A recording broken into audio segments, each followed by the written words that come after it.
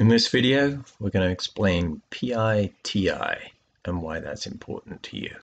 When you pay your mortgage, you'll see that you have an escrow account that you're paying into as well. The first part of your mortgage you pay is your principal and your interest. The second part is the escrow, which covers taxes and insurance. Let's look at the details. The principal part of your mortgage is the actual cost of the house before any interest is added. So if you paid $250,000 for the house and you took out a loan for $200,000, your principal is going to be $200,000. When you pay a payment to your mortgage, you're paying a portion of that principal. The interest is the amount of interest you're paying on that $200,000 loan. So if you had a 3.25% interest rate, that's the amount you're going to be paying on the loan.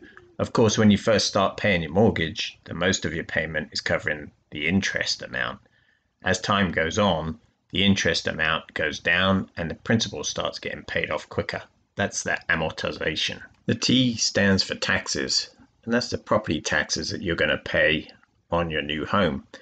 So if you have a home that's worth $250,000, then the county will assess taxes for you, and you'll pay those taxes as part of your escrow. The second I stands for insurance.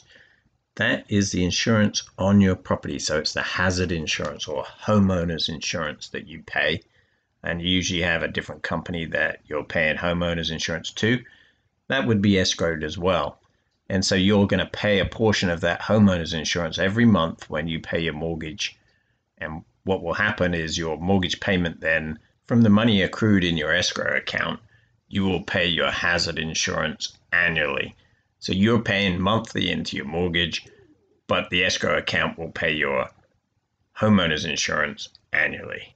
It's important to know what the PITI is going to be on your new property before you close, of course, because you need to know that you can afford it. So what your loan officer is going to do, they will figure out with your PITI how much you can afford, and they will let you know then what the maximum loan amount is.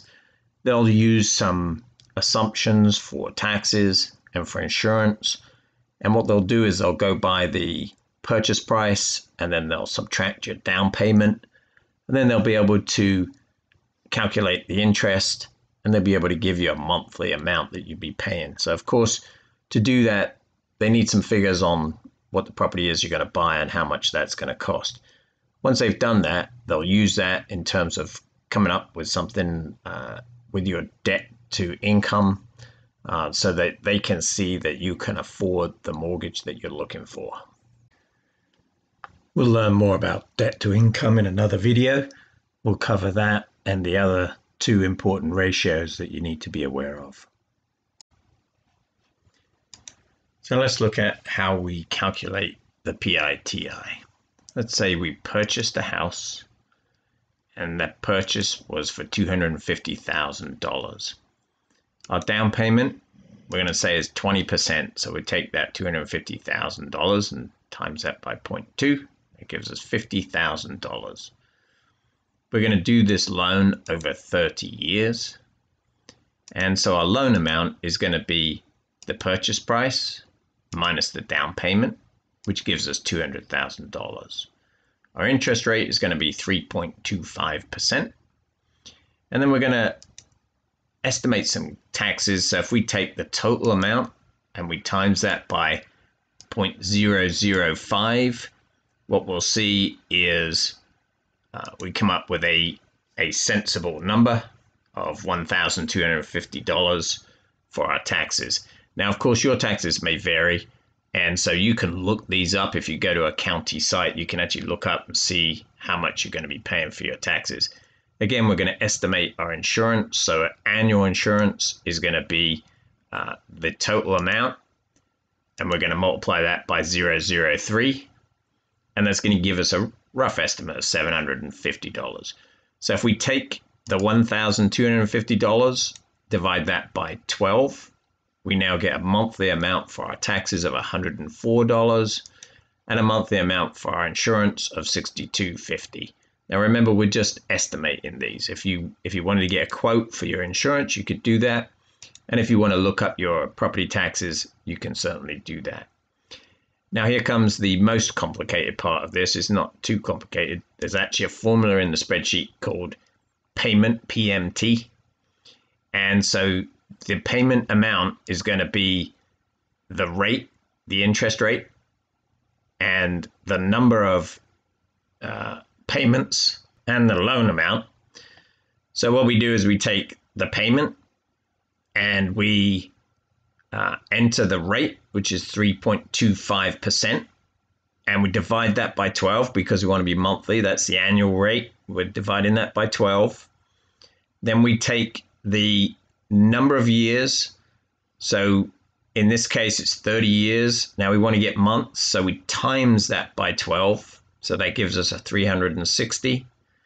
And then we take our total loan amount, which is this amount, the $200,000. Once we do all of that, the spreadsheet will automatically calculate the principal and interest.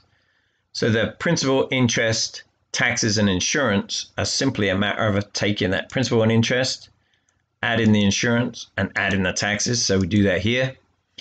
We sum the taxes, the insurance, and the principal and interest, and we get our total amount of $1,037.08. Now, if you have a spreadsheet, you can put that same formula together and do your own calculations. Or if you're having trouble with that, you can always contact me and I'll help you with it and we'll come up with a solution. So if you found this video useful, please give it a thumbs up and consider subscribing to the channel. I appreciate it. There'll be loads more videos coming. There's loads of topics to cover, and we'll be making videos weekly to cover those topics. If you have any questions, feel free to leave a comment below, and I appreciate you watching.